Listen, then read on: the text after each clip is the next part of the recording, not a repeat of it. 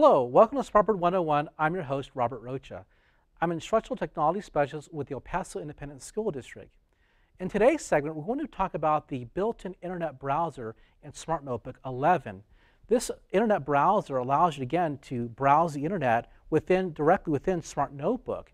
In previous versions, that wasn't available to us, so we always had to leave Smart Notebook and actually go to a web page. But now we can do that within Smart Notebook. So again, it's like one-stop shopping for everything in Smart Notebook. Everything is there at your fingertips. So let's go and take a look at that internet browser, how to access it, and how to add pin pages, and how to save it to our gallery, which is we're going to find out a really neat feature within Smart Notebook. So let me go to my computer screen over here, and I already have my Smart Notebook opened up here. And now if I want to look or I want to access that particular browser, I don't see it as a toolbar up here. I actually have to go to my menu screen, and when I go to my menu screen, I'm going to go and choose Insert. So when I go to Insert here, and I'm going to blow this up so you can kind of see that. When I went to Insert, I have also the options of blank page and so forth, but down below in my third box area, I have my internet browsing feature, which is right there. So when I click on my internet browser, a little window is going to open up as a pop-up, or it's going to be embedded within my Smart Notebook page. So let me go ahead and click on that so you can look and see that. And internet browser. And what's really neat about this particular browser is it acts just or interacts just like any other object within Smart Notebook. So if I do my marquee select where I drag my cursor around it, notice now I can rotate my particular piece. I'm not sure why you'd want to rotate an internet page, but you could. You have the drop-down menu features where you want to lock that down so kids can't move it or anything around. You can move it. And again, you could also go down here to, let me get my editing bar back up here if I can. And I can also resize if I want a smaller page, if I want on that, or I wanted a larger page. I can go ahead and enlarge it any way that I feel I want to go ahead and add it to my page. But right now I'm going to go ahead and lock it down. So I'm going to go to my drop-down menu. I'm going to lock it down so things can't be moved. I'm going to lock it in place, and there I go. Now what's really nice about this is every time you insert the browser, it gives you directions on how to use it. So that was really great of Smart to do that. And so it says Smart Notebook Interactive Browser, and I have additional to my other browsing buttons that I would normally see on any type of web browser, I also have these added features of pin to page, which allows me to pin a certain web page. So every time I want to go to a home page, it takes me directly back to that particular page. And of course, I can always reload that particular page on the very bottom. Now, as I look here, my address bar or my toolbar is on the bottom.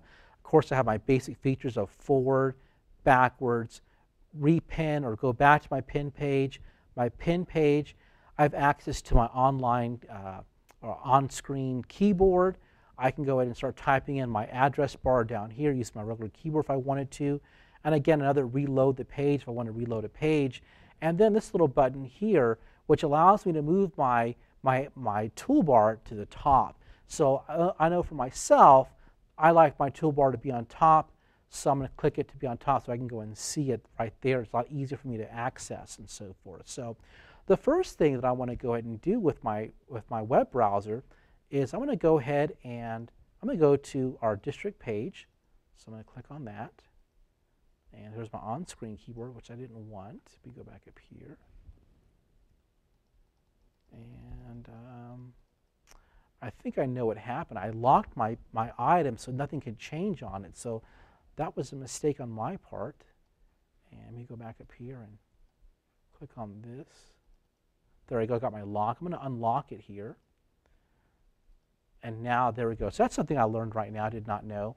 So if you lock that feature down, it locks everything down so you can't move that page. So there might be times when you want a page locked down where you don't want things moved, you just want to display information, maybe not want to interact with it as much. But I went ahead and unlocked mine. I'm going to go to our district homepage, which is episd.org. I'm going to go ahead and click on Return, or I can click the button up here to go to my actual page. And there is our home page of our district page that's there. And I'm going to go ahead and pin it. That way I know that this is the home page and I always want this particular object to go. Now, don't get this confused with being an automatic default homepage for every time you open up your internet browser, because since it's an object, it changes with each time that you use it. So that pinned page only works with that particular object at this particular time. So if you wanted you open up another notebook file that you were creating and you wanted a different web page, you could pin that one and it'll always be on that particular page. And then you can save things again to the gallery, which I'll show you in just a little bit. So here I've pinned my page. It's letting me know that always will go to EPISD. And so here's some really neat features. So like before, you can browse for anything that you wanted to browse for. But again, what makes this really powerful is, let's say I wanted to take the pictures, or if I go through my page here, notice that I have text that's located here. Let's say I wanted to grab that text and move it to another page. Well, I can do that with this internet browser. So I'm going to go ahead and I'm going to go to a dual page display. And I'm going to add another page here. And there I go. I'm going to make my little web page a little bit larger if I can. Let me see if I can make it bigger.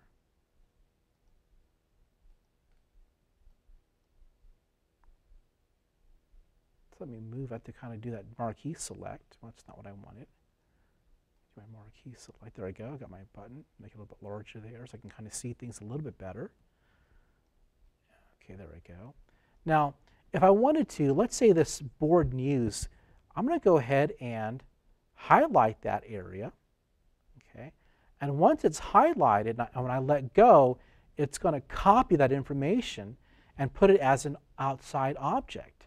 So there I go, and I'm going to go ahead and drag it over, and now, there it goes. Now I've now taken that object and I've created a new object for that particular highlighted words. So that's great. So let's say your district, like EPISD, our state of Texas, has our tax files in PDF forms. We could go online, actually go ahead and pull up a tax test or a new STAR test, and you can actually drag and drop the questions to a smart notebook file, which would come in really handy for our teachers and our classroom instruction. Also, too, if I wanted a picture, let's say I wanted this picture right here, I can go ahead and click on that picture and drag and drop, and voila, there I go. I have my picture there. And for some reason, I got two pictures that were dragged, two objects, and that's okay. I'm not exactly sure how that happened, but things happen all the time. But so now I've actually saved that particular picture, and I have that object for me available.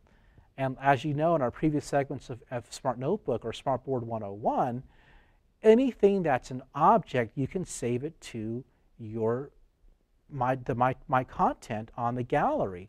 So let's say I wanted this picture, I wanted to save it. I can go ahead and save that picture to the gallery, and there it is, my content, just like before. But what's great now is this particular page here of my internet browser, I have it pinned to EPISD. I simply do my highlighting feature there, my marquee select, I got my, there I go, and I drag it to my content, and there I go, and let's see pages, let's see if it comes up under pages. No, let's go to interactive multimedia, and there it is, internet browser. So under the internet and multimedia, it'll always come up with that pinned page of EPISD. So you can kind of see how you have multiple web pages set up, and you can drag and drop them into the internet browsing feature that's right there. But this pretty much wraps it up for today's show on how to use the internet browser. We hope you come again to view our show. Again, we're on Facebook, on EPISD TV Studio, if you want to like us on Facebook to kind of see what the latest video series we're putting out. And again, we're also on YouTube under EPISD TV Studio to look at all the different videos that our TV studio is producing. All right, well, again, this wraps it up for our today's show, and I hope you have a nice day. Bye-bye.